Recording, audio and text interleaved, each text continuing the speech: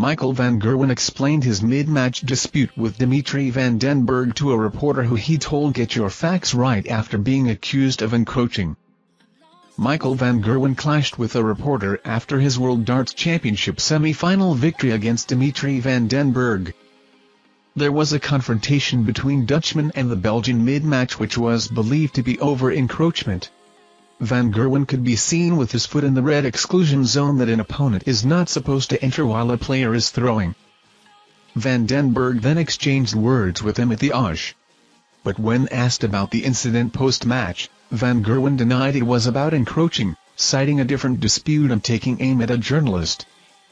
He said, "No, that is not true.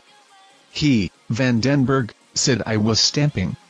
You were listening to the commentary too much. That is why you said that.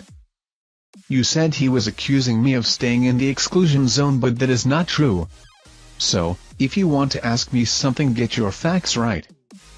Van Gerwen then offered a sarcastic response after he was asked by the same reporter if he had been stamping on purpose. "Oh yeah, I was stamping big time. I was trying to do it on purpose to put him off," he quipped. The world number 3 was just as brutal against Van den Bergh as he was to the reporter. He blitzed the Final Four clash 6-0, averaging a massive 108.28.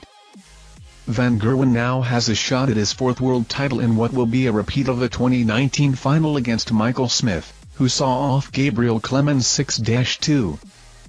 He won 7-3 4 years ago, and the pair will battle for the Sid Waddell Trophy again at Ali Pali tonight, January 3rd.